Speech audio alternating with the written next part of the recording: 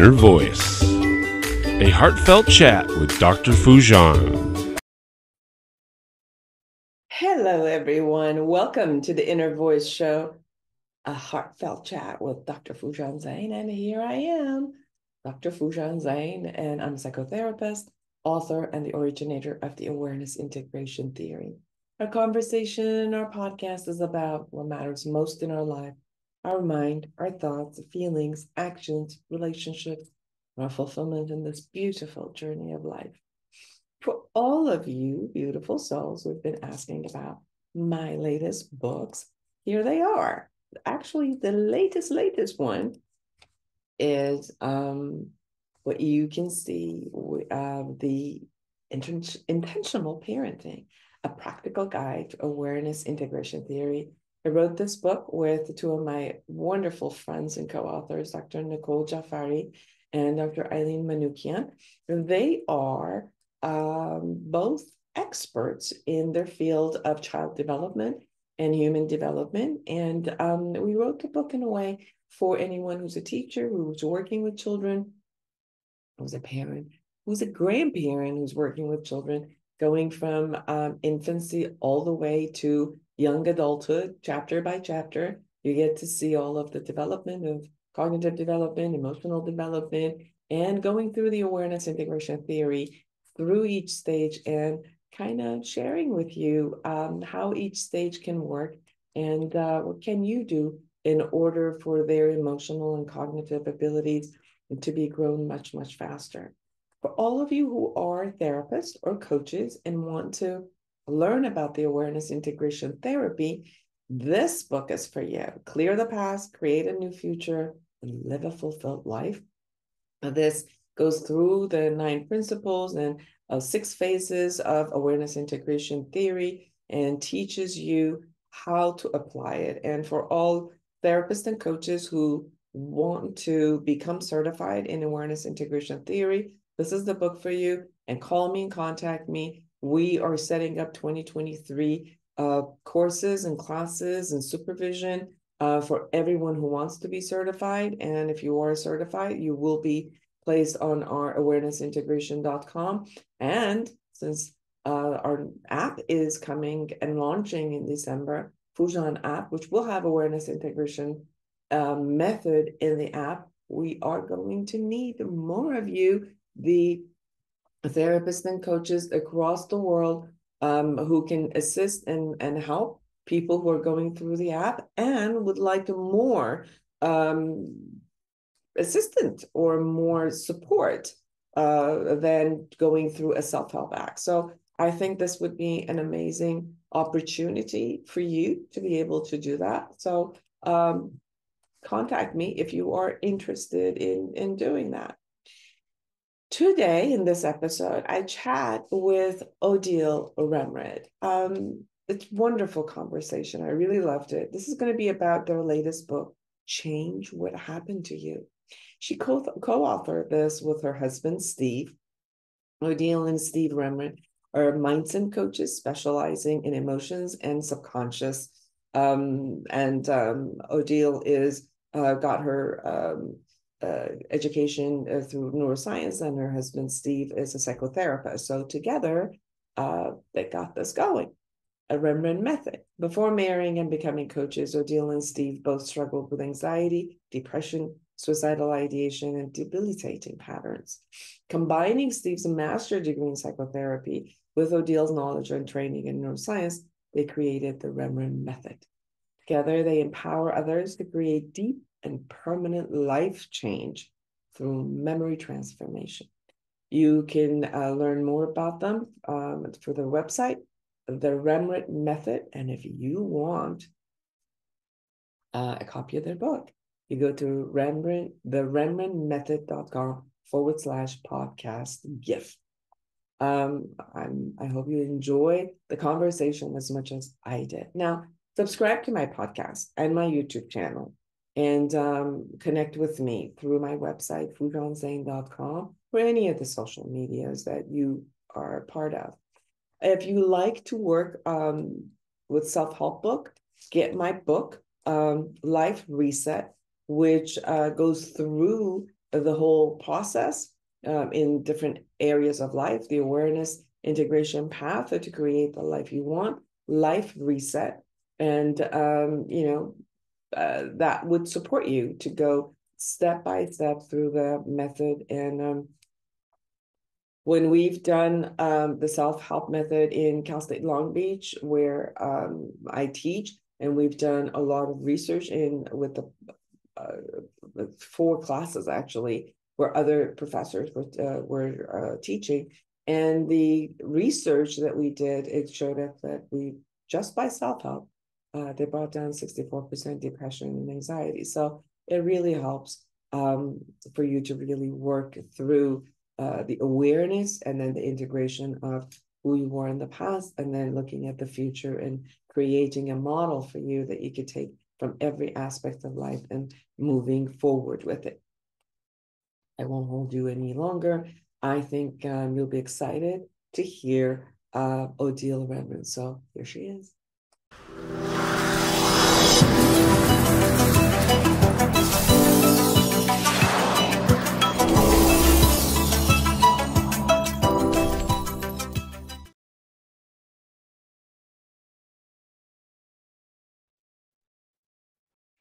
Well, Odille, welcome to the show. I am excited for your book, Change What Happened to You. So welcome. I know that you and Steve together wrote this book. And tell us, first of all, what got you to want to create the Remmert method? Between the two of you, I know in your book you share a little bit, but can you share a little bit for our audience? Of course. Thank you. So first of all, Dr. Foojan, thank you for having me. I'm thrilled to be here. And well, so we actually started our journeys before we met. And for me, toward the end of 2015, I was 51 years old, divorced, depressed, renting a room in a shared house in England and cleaning other people's houses and still unable to pay my bills. And I'd had a lifetime of emotional, physical, and financial struggle. And I tried everything. I would, every modality, every book that came out, I would threw myself into it and tried everything. And I couldn't understand why I wasn't breaking that repetitive pattern of struggle, despite all my efforts. And it felt like no matter what I did, there was something holding me back and keeping me stuck. Toward the end of 2015, I discovered what that was, and it was childhood memories. So within the first, sort of during 2016, within the first few months of 2016, I was not only able to pay my bills, and happier and healthier, but I was traveling internationally. And 2017, February 2017, I met the love of my life, Steve, and we got married in the August of 2017. And I now live in America and I do what I love. And I am a completely different person with different patterns now. So of course, I'm still me, but I've got very different self-image and worldview, which of course has a knock-on effect on everything.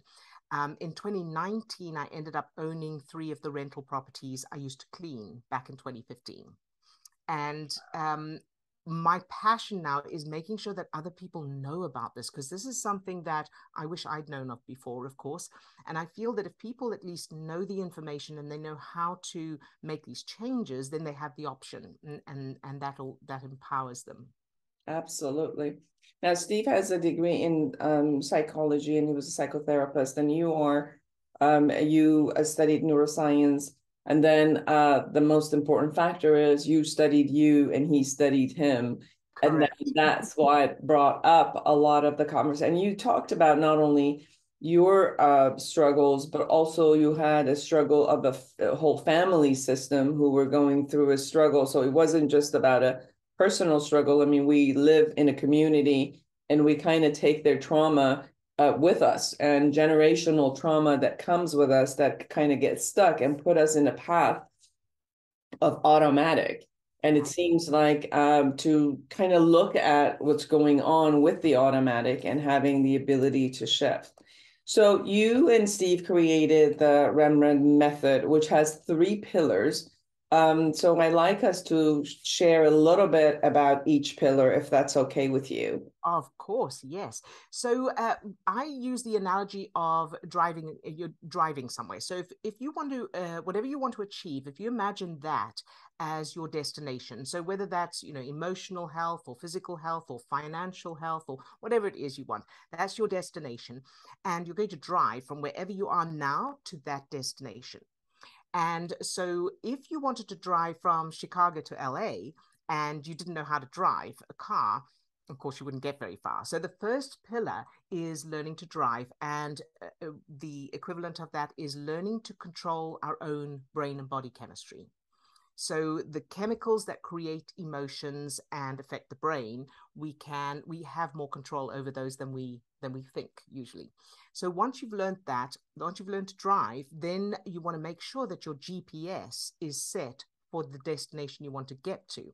So if you wanted to drive from Chicago to LA and your GPS was still set for Chicago, then of course, every time you start heading toward LA, your GPS would turn you around and guide you back to Chicago. And the equivalent of that is the implicit childhood memories. So the memories that in our childhood that form the evidence, the structure of evidence that proves our self-image and worldview, who we are, how the world works, and how to react. So generally the brain is, as we go about our day as adults, the brain is constantly keeping us in alignment with that self-image and worldview. And that's why we have these automatic unconscious reactions and patterns and behaviors and that. So changing those to match the end destination changes your self-image and worldview to a more empowered state, so that then getting to your destination is automatic. And the third pillar is what we call zero tolerance. And that is the equivalent of staying on the road. So, mostly what happens is we're driving along and we hit a storm or a detour. We pull over, get out of the car, spend time in the storm going, this is terrible. I'm never going to get there. And we treat that as the end destination instead of keeping going through the storm to end up at the destination. And the equivalent of that is when we encounter challenges and disappointments and delays, we tend to buy into them as if, well, this is all there is, or this means I can't achieve something because we can't see around corners. And instead it's to remind yourself, this is just a storm along the way. Keep going. You may have to slow down. So visibility may not be great. You may need to slow down. You may need to take a break, but it doesn't stop you from getting to where you want to be. So those are the 3 pillars. Beautiful. So everyone, the book, Change What Happened to You, How to Use Neuroscience to Get the Life You Want by Changing the Negative Childhood Memories by Odille and Steve Remmert. When you talk about, I love this sentence you guys used, which was negative thoughts and feelings are like cockroaches. No matter how small and apparently harmless they may be on their own, they are sure to be a sign of more to come.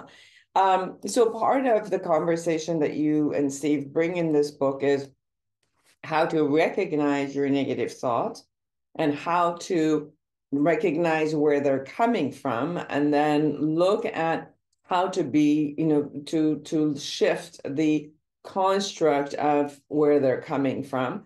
And then you offer also how to change the negative beliefs to the positive beliefs in the book. So share a little bit more about that.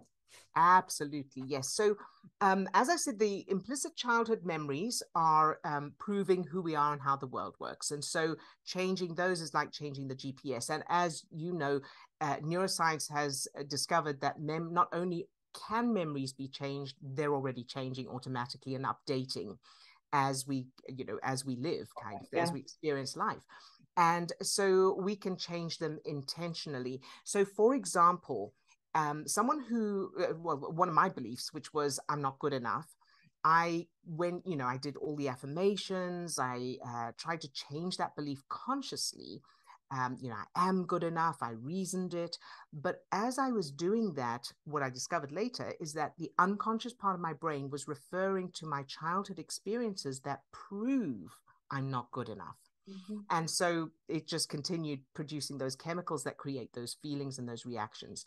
So once I changed those childhood memories, and what we're doing is we're changing the implicit memory. So that's the unconscious memory. So we change the memory that the unconscious part of the brain is referring to, but we maintain the conscious memory. So the equivalent is you change the GPS coordinates, the GPS accepts the new destination while you as the driver still know where you are and where you've been before. So as we change those so an example of implicit memory is if you look outside and you notice it's raining. How do you know it's rain? How do you know it's not dangerous? How do you know it's wet? And if you walk out into it, you'll get wet. And most of us can't remember how we learned about rain, but it's coming from implicit memory, from experience, rather than an objective fact. And as we go about life, everything is about implicit memory. So, and that's also why different people have different reactions to the same events or the same circumstances. And it's all because of their childhood. So changing, and we use the brain chemistry exercise, which I'm happy to take you all through in a minute if you'd like, because it's very short. We use the brain chemistry exercise to bring down the stress chemicals that are attached to that negative memory, and then to rewrite it, and then you practice the new one. And the result is that then you're going about your day, and your brain, the unconscious part of your brain, is automatically referring to the fact that you're good enough, that you're safe, that you deserve, that you're loved, and all of the other foundational pieces of empowering data that support what you want to achieve in your life now. Mm-hmm. So I'm ready. Take me. Okay. Happily. All right. So for this exercise, you'll need a subject. So someone or something you love. So it could be a pet or an animal that's not your pet, but you think they're cute, like elephants, or a person, as long as there's no negative attachment. So no guilt or longing or regret or wishing or anything like that. So just love. And if you can't think of an animal or a person, you can use a place or an activity. So the beach or gardening or that kind of thing. Have you got something? Yes, my dog, my Pomeranian, his name is Mr. Spock. Oh, perfect. Absolutely. Yes. Mr. Spock. Mr. Spock. So let's do this. And of course, the listeners can follow along. So take a deep breath, close your eyes. And I want you to start by thinking of your favorite color. And if you don't have a favorite, that's okay. Just pick one you like. And imagine being surrounded by that beautiful color. And feel the feeling of that color. Focus on how that color feels. It's the most beautiful shade of that color you've ever seen. Very good. And now I want you to imagine your subject, that animal, person, place, or activity, standing in front of you. And imagine holding them in your arms in a hug. And notice the feeling, the physical feeling of love in your chest or solar plexus. You can also drill down to all the reasons you love this person, animal, place, or activity. Now imagine that feeling in your chest or solar plexus as a ball of light or energy. And imagine it spreading down to your toes, up to the top of your head, and out to your fingertips. So you're now full of that light, that energy. Very good. And now imagine that light or energy radiating out from you and filling the whole room you're in. And you can open your eyes. How is that for you? Sweet. Good. And so what we were doing there is literally, as you're thinking about the colors to start with, and then the thing you love, Oh, Mr. That's Spock. Mr. Spock. Ah, he's gorgeous. Isn't Look he? at Just that all love. He's beautiful. Aw, that's a perfect subject. And so as as we're thinking of the color and the subject and hugging the subject, the light, all of that, those are all connections between neurons in the neocortex of the brain, and each connection is triggering matching chemicals. So as we're connecting those, making those neural connections, as we think of all of that stuff that we love, the brain is starting to trigger the production of endorphins, serotonin, oxytocin, so chemicals that make us feel good. And as we continue to do that, of course, it increases. So what I want to say as well for the listeners, if it wasn't very strong or you couldn't feel it at all even, don't worry about it, because it depends on how high the level of stress chemicals is in your system already. Because stress chemicals are stronger than feel-good chemicals because they're for our survival. So that's why it's easier to feel bad than to feel good. So it can take repetition. So just like getting physically fit, where if you haven't run before, if you get off the couch and start running, you probably won't get very far. You need to do it regularly and consistently for your body to build the stamina and the muscles and make those physiological changes. And this is the same. So every time you practice, and you can see it doesn't take long, so you practice it as much as you can, even if you can't feel it yet, and drill down into the reasons you love that person, animal, place, or activity. That will make more neural connections that will increase the level of those feel-good chemicals. And it gets easier and stronger as you practice more, just like getting physically fit. So when you're looking at your own life, because sometimes when we've gone through the path, it's not only from a a theoretical place, but when we've gone through the path and gone through the steps, it's and sharing from that angle, it really resonates. So as you have gone through what you shared, that the thought process and the emotional process of I'm not good enough had held you back so much. And then knowing that as you went through this process, that those doors opened for you, and obviously you show it in your results, and your results of not only from a financial perspective, but the quality of your marriage, creating the book, sharing all of that. There's a point where you said there's a realization, which is your pillar one, and then that realization then changes. You go back and change where the source of that thought process is, right? And then from the source of the thought process, after you find the source, and obviously, as you said, every time we go back to look at a memory, we're automatically changing it anyway. So it's like are you looking at the same memory from the same angle, which you're going to keep remembering yourself as the victim, or you're going to keep you're going to come on and look at it from a different angle, right? And then when you look at it from a different angle, you create new storylines there. Right.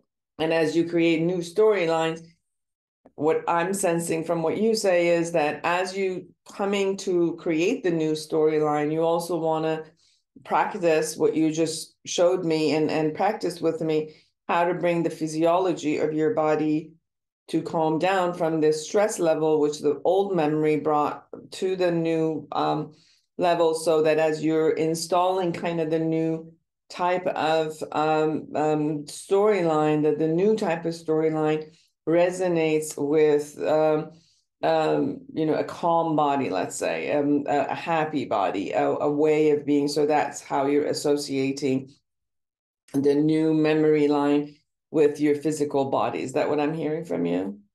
Right. Yes, absolutely. And because thoughts are connections between neurons in the neocortex of the brain, and those connections trigger matching chemicals. So to put it very simply, negative thoughts trigger stress chemicals, positive thoughts trigger feel-good chemicals.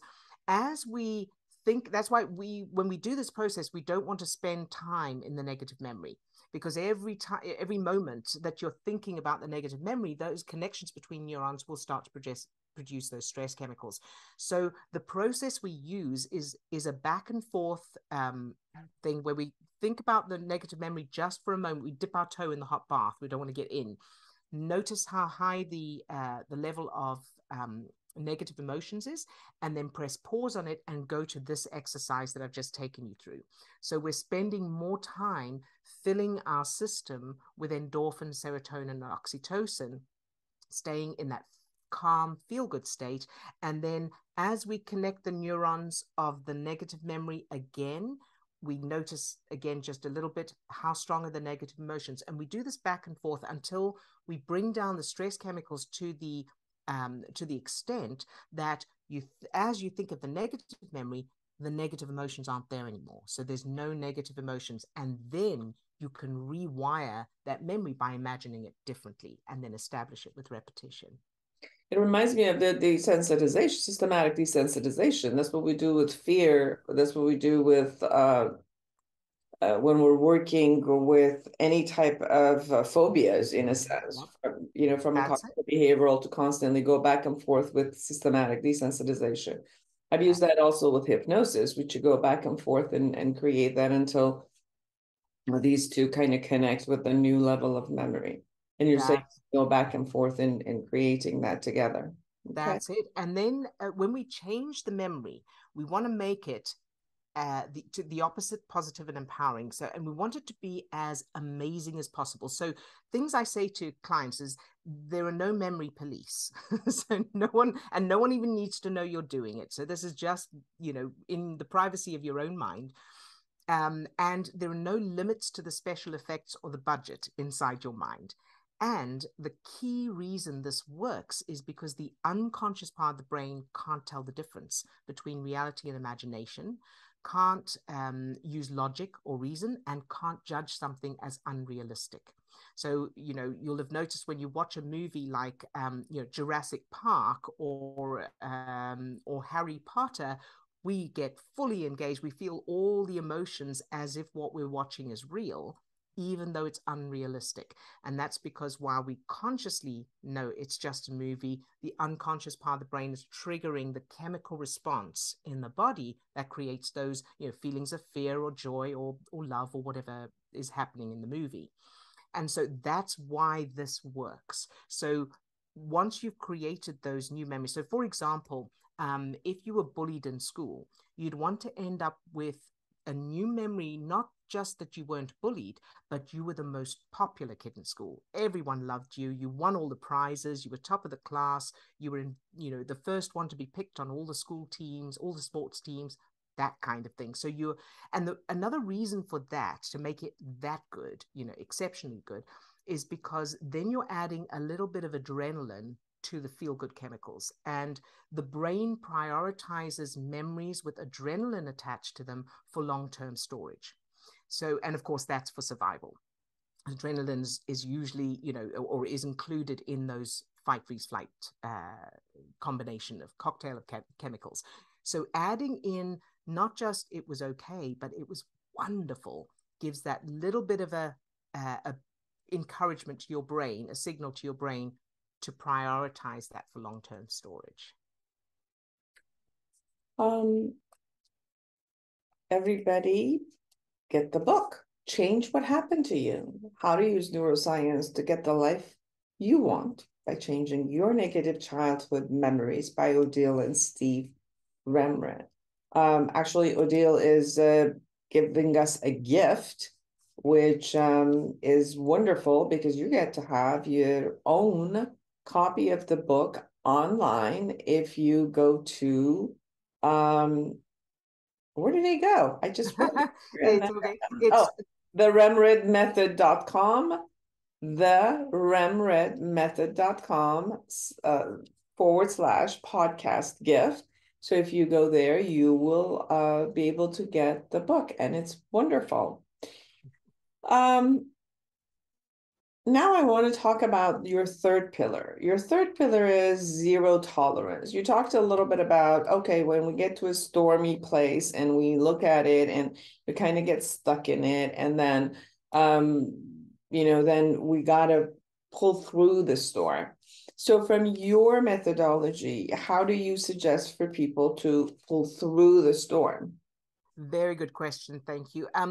Well, so we use this little exercise that I've just taken you through, but we also suggest, watching comedy, listening to music you love, going for a walk, listening to an uplifting audiobook, playing a game, doing whatever feels good, listening to an uplifting podcast, things that feel good to you.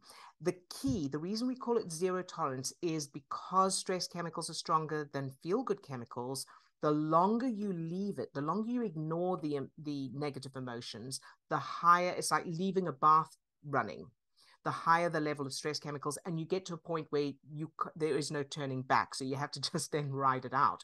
The earlier you catch it, the easier it is to make that switch. So, for example, if I notice that I'm starting to feel irritable or anxious, that's when you can imagine a big pause button in your mind. Imagine pressing pause and going, okay, I'm going to do something else. I'm going to switch my focus now, connect different neurons to trigger feel-good chemicals, and I will come back to this. And one of the main reasons this is so important is one of the things that very few people realize or understand is that one of the effects of stress chemicals on the brain is it causes blood to drain from the prefrontal cortex of the brain, where we do our cognitive thinking, to the back of the brain for survival, for the fight, freeze, flight state. So it means that whenever we're feeling a negative emotion, we literally can't think straight because we don't have access to that part of the brain.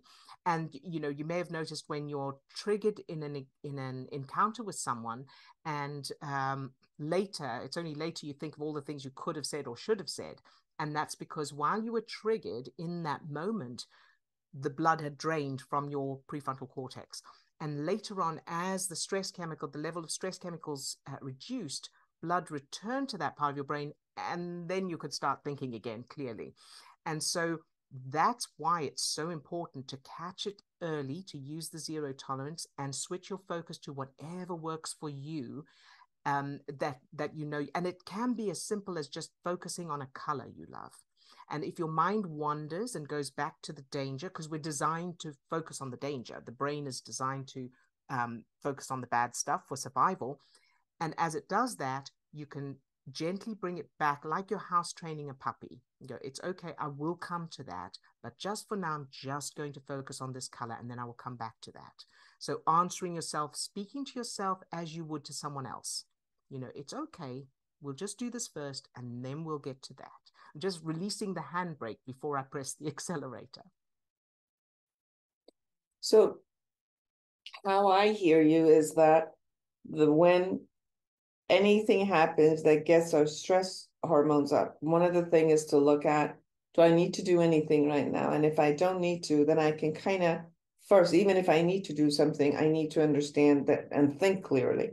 But the knowledge of I can't really think clearly to make any appropriate logical choice. Maybe I need to take maybe 1 minute, 2 minutes, and sit through and consciously calm my body and brain down.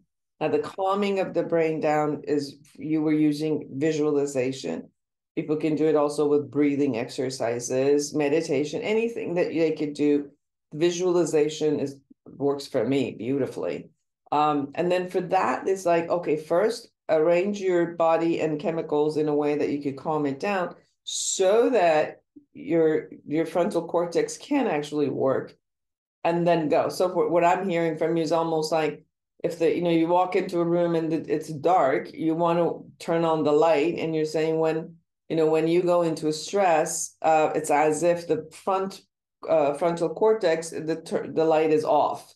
Right. So you got to turn it on, and the only way you can turn it on is first to calm down your body, because your other parts kind of hijack it.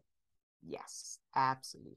And then you bring it in, and then you make your decisions from a place that your body is calm versus, only like flight and freeze and fight.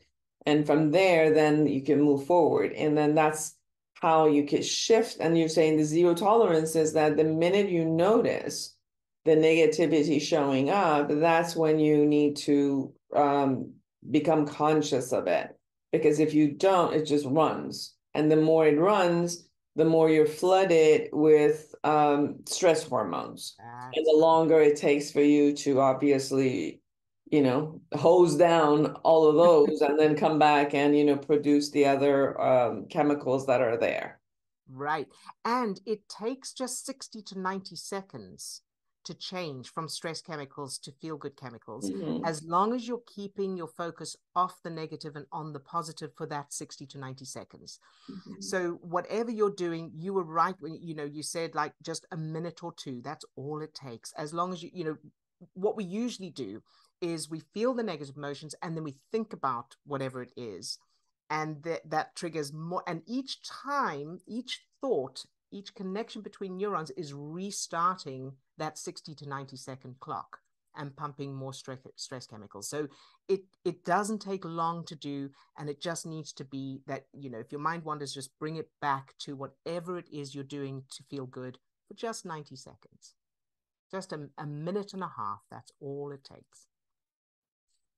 Odille, anything we haven't shared that you really want people to know about your method, about the book, about your experience, about their future? Well, I think that one of the reasons I feel so passionate about this is the information that childhood has such an impact on us.